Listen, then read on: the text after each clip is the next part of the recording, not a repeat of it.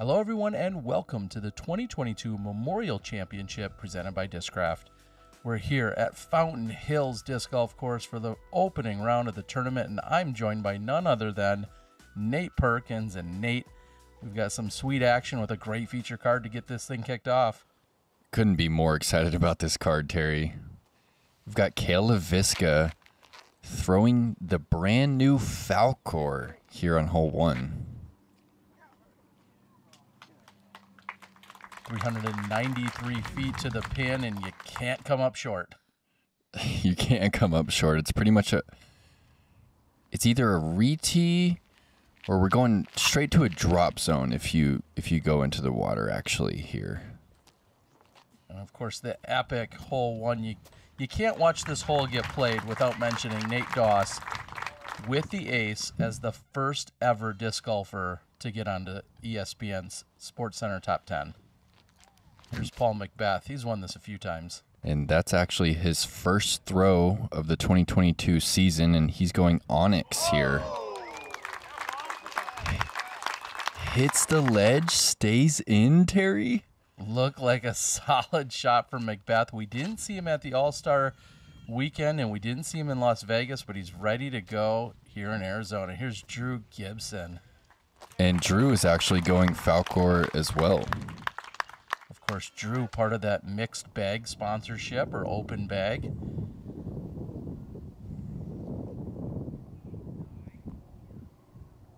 Little tester to get your season going, huh? Yeah, pretty sketchy first putt. Cale, similar position. Yeah, he's been going back and forth between his normal pitch putt and that spin putt that we saw just right there, coming from the left hip.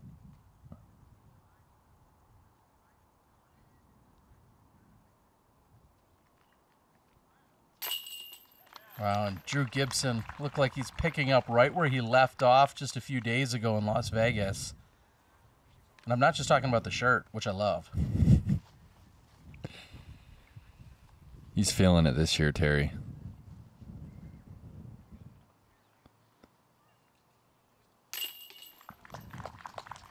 Good way to start off the season officially for McBeth. And last year, it was McBeth and this guy right here, Paul Ulibarri, that were going at it as the tournament wrapped up. Paul Ulibarri was trying to hunt him down from the chase card. Came up just a little bit short, but he certainly put on a good run. So we head over to hole number 2. These guys are ready to go. McBeth with the honors. Yeah, we had a little bit of a tailwind left to right on hole 2. Typically, we'll see players go for that low right gap, but the ceiling keeps getting lower and lower every year. Drew, no stranger to a low ceiling grip. He's going Falcor again, Terry. That's a brand new disc for him. Yeah, and it was actually here in Arizona just a month ago or so. Cale was out playing the Shelly Sharp, and he gave me a little rundown what the Falcor was all about, as he's working on this new line of discs that are all being produced, of course, by Prodigy. Good safe shot.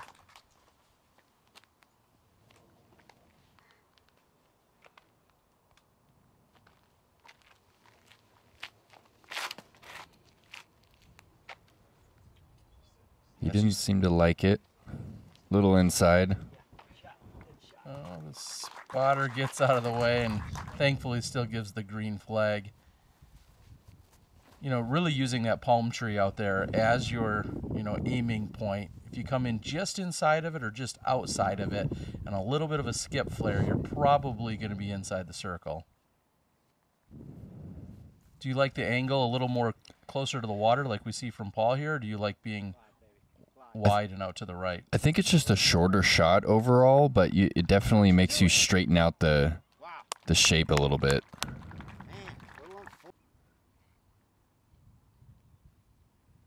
And Drew is really far down the fairway.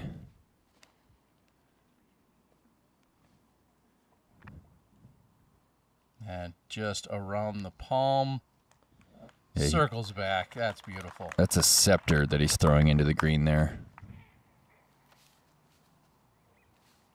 So it looks like McBeth not only got the distance, but then also has this left side angle. And he's going onyx here on this approach.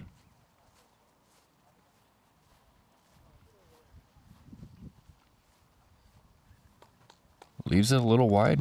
Yeah, I was just going to say, certainly just trying not to make the mistake of finding something that gets a little skippy, finds the water at the end of the flight. That's really the one mistake. Walking away with a par isn't going to kill you here, but you certainly don't want to put anything in the drink either. So this is outside the circle.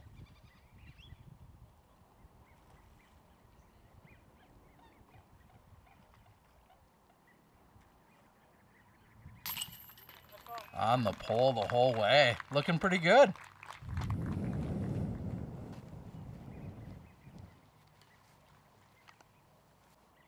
Now, him and Yuli definitely talked about the red shirt combo, right? I mean, that's a thing.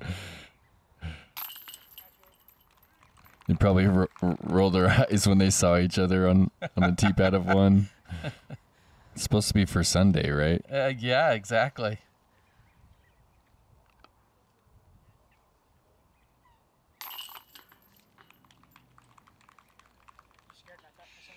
I won't forget that playoff between Drew and Gannon for some time. Yeah, just incredible. As you said, that took place just a few days ago.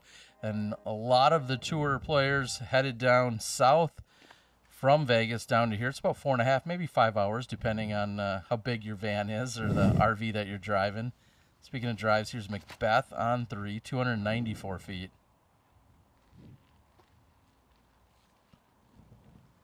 Throwing darts.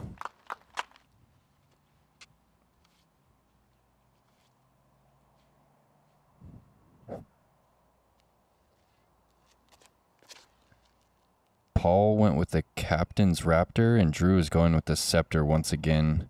It kind of seems to be a common theme. In a wide open field, a player will go with a more overstable disc on that steep hyzer line. Yeah, I feel like if you have a mid, it just requires that much touch. Now, maybe it's still easy for our top-level players, but when you're throwing something that's just, an arc, so to speak, throwing a big old spike, it's just going up and gravity's doing the work. Cale, a little bit lower line. Yeah, it's a FX2 from Cale.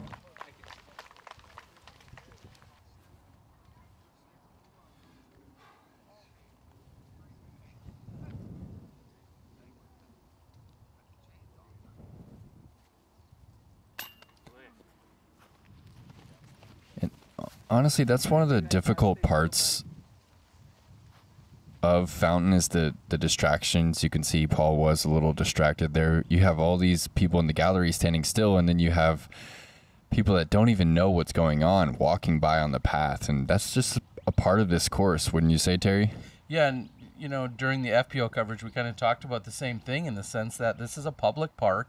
You have a lot of people that are a little bit older, and they just simply go out for their casual leisure walks, day in and day out, and a few more distractions here than at some of the other places we might find. But also, we get a lot of people that just stop by and discover disc golf for the first time.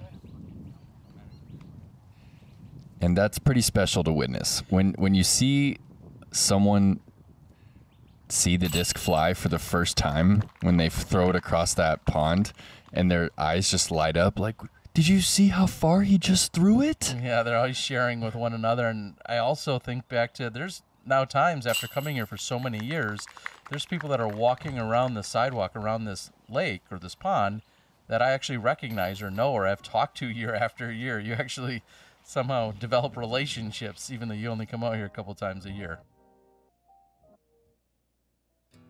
I'm Garrett Gerthy. People know me as Double G. I've been making Double G craft jerky since I was 16 years old. Whether I'm at home or on the road, Double G craft jerky is the snack that I go for.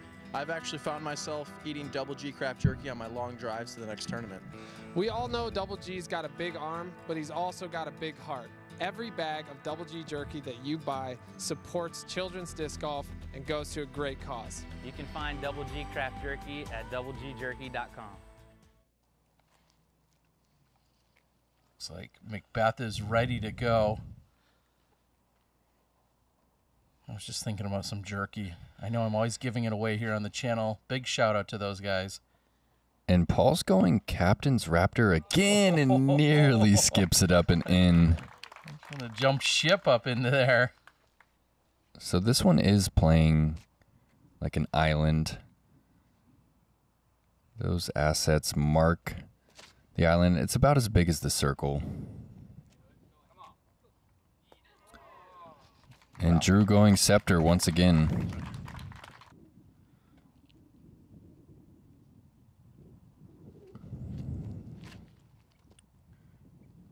And this is actually a new disc as well, Terry. This is an A5. Kind of a beadless zone type disc. It's so interesting. You mentioned on the previous hole, we're seeing as Paul comes in, also puts it right next to the pin. You see, again, 3 of the players, kind of big, high arcing spikes, and then you see Cale with a much lower line go at it, and same result either way. It's just interesting to notice the differences in how they go about attacking the course.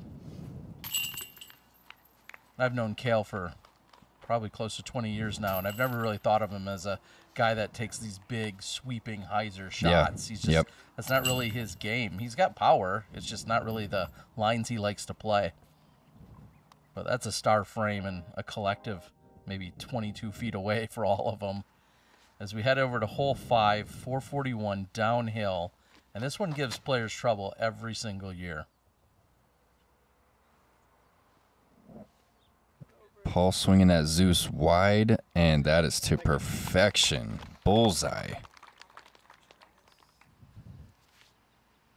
Yeah, if you have the power, you can swing it wide over those trees. If you don't, it kind of gets interesting to shape an ante that isn't on too much angle and isn't too low because those trees are out of bounds. A lot of these guys are just able to take those trees completely out of play and just put it way up in the air on a hyzer angle. Yeah, getting past that last tree where we saw Drew, that's the key to this hole, because if you come up short and right of it, you're almost always going to have a low ceiling. And you can Cale see doesn't like that. Cale doesn't quite have the power, so that's exactly what I was just mentioning on the difficulty. When you have to actually shape it on ante, you can see he got over on it too much, and that Falcor just rode long. And Uli realizing he didn't put quite enough on it, and here again, anytime you're short, you're going to have these branches to contend with, and you got to be careful, because if you get too aggressive, that can easily carry into the OB.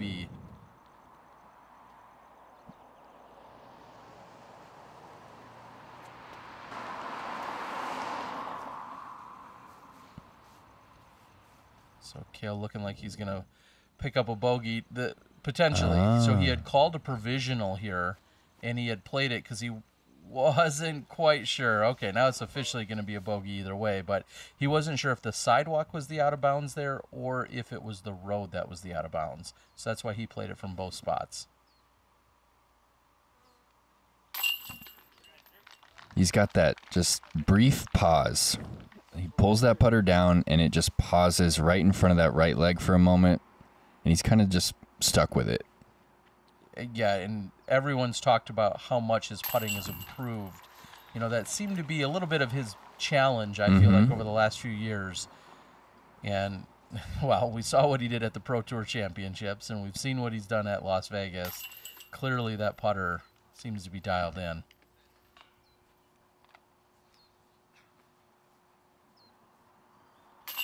So Cale will tap in, and this is just a good moment for everyone out there. If you're ever unsure of the rules or how something is played, you can call a provisional. You got to make sure you tell the entire group that you declare it, and you play it out both ways, and that's exactly what he's done here. Now, in this case, either spot he took is going to result in a 4, but it's something you need to always be aware of. As McBeth looking to go up and over here on number 6. And he's going Captain's Raptor again. I mean, as soon as he gets comfortable with a trajectory and a stability, he's just going to continue on with it. Same Copy and line paste, here. It seems like, right? Yeah, copy and paste. And there's Drew with the scepter once again. And these guys are just matching essentially shot for shot. Very quickly, we see they're both sitting at 5 under par through the first 5 holes. And it feels like they're throwing nearly identical shots. And that's a captain's raptor from Paul as well.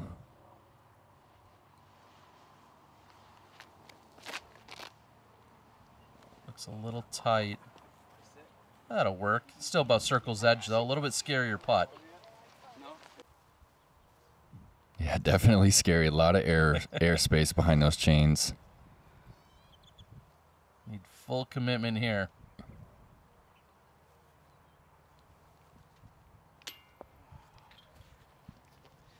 Easy to be tentative there, isn't it? Yeah.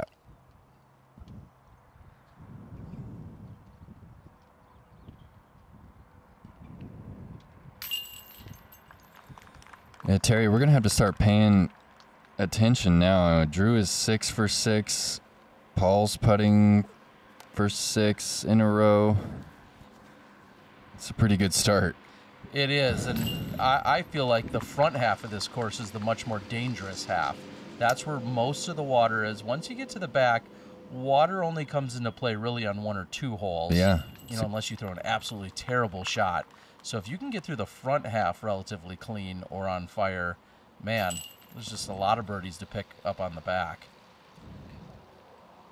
Cale left out of the party there as we're going to head over to hole number 7. This is the shortest hole on the entire course. It's on a peninsula, but just 210 feet.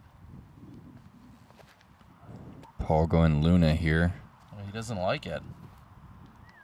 Yeah, because he knows exactly what putt he left himself with. Circle's edge, staring straight at the water. Not the 9-foot tap in he had on the previous hole, that's for sure. We'll see if Drew can answer something a little bit closer.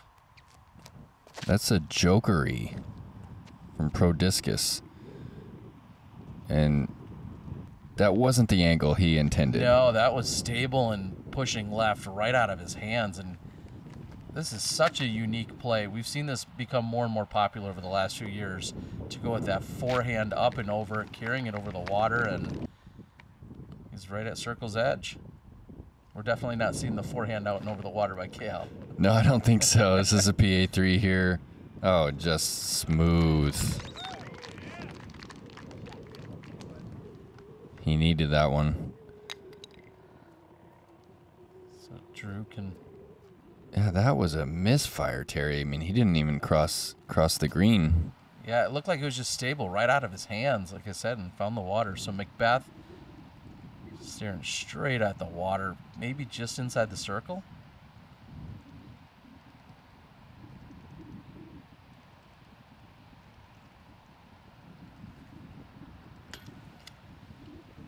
And short. So just as we're talking them up, both Drew and McBeth prove they're human. Yeah. Yeah, he just seemed a little quick when he brought that putter down.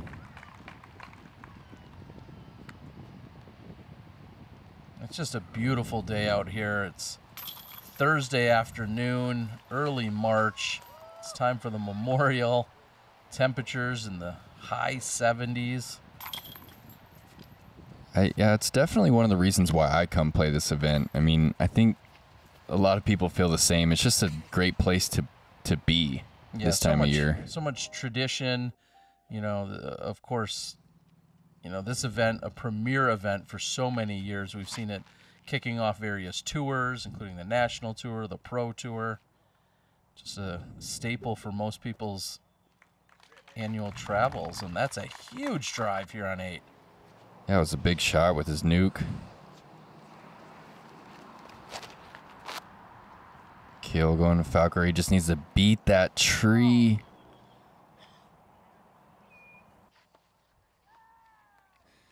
I'm not sure if the 2-meter rule is in effect. I think it tends to be at this event. You're exactly right. I heard the starter Sarah mention it earlier, that it is in fact in effect, and that's right there. Was McBeth's landing zone was about as good as you could ask for.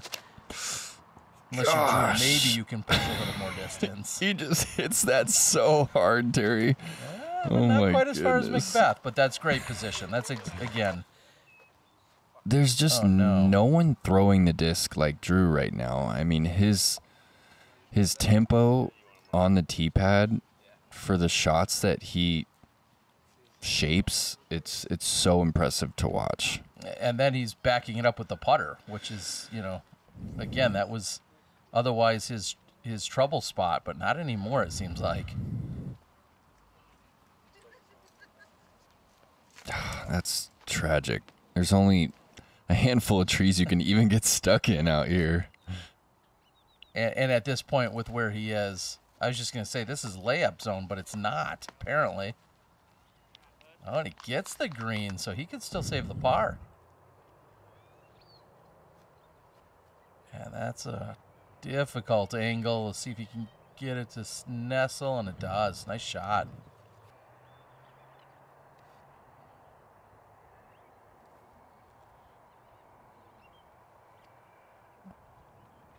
Barely.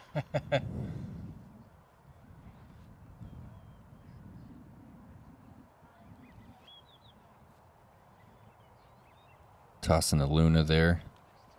Yeah, definitely nice touch.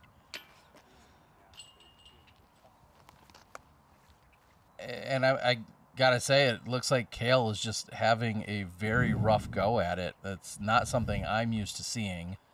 Yeah, Cale knows right away why he missed a putt, and a lot of the times he says when he misses low like that, it's because he gets his weight forward too soon in his putting stroke. And when he's really putting at his best, he has that weight backward, and he really gets his weight behind the disc rather than the weight kind of leading the putting stroke. Maybe what's most important about that is Uli doesn't convert, is that he knows, he recognizes what he's doing. It's just a matter of can he make that adjustment, consciously step up to the next opportunity and say, hey, I've got to make the correction. As Paul gets back on the birdie train, he goes now 7 for 8.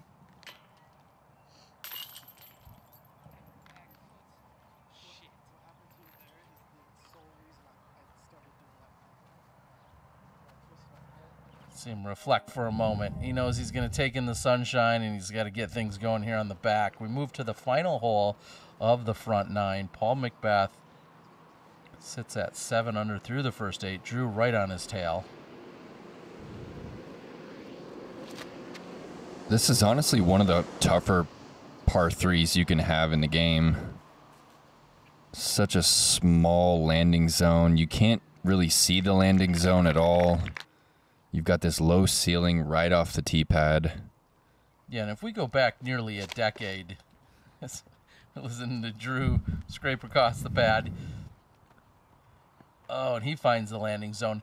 Paul McBeth once shot a 17 under at this course, and this was the hole he missed. This was the hole. Only one, and he even to this day will tell you, like you just said, it's one of the toughest par 3s in disc golf. So much danger, even though these guys are making it look easy.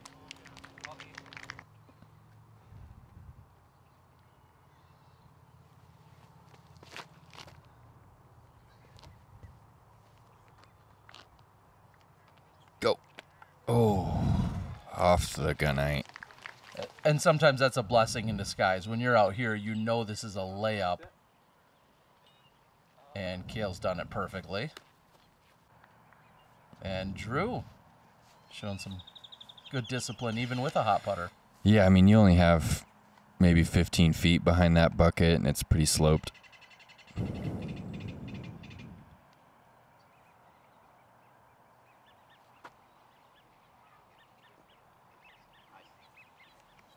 Annie pitch.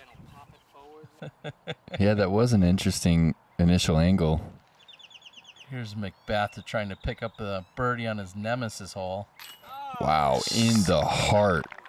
Paul McBeth from 45 feet. Incredible. Well, we've had a great opening here. Nate, I got to thank you for joining me. Hopefully we're going to see how this train keeps rolling in the back half. Hey, this is a huge honor, Terry. Thank you for having me. This is quite the card to be commentating on right now. Looking forward to, if you don't want to see where the scores are at overall, close it down now. But if you do, we're going to take a look through the front 9. We're seeing a great start here by Paul McBeth. A lot of other challengers and contenders there, the 5s, the 6s, the 7s. Those guys are getting at it. We'll see you guys for the back 9 of the first round here at the 2022 Memorial Championship.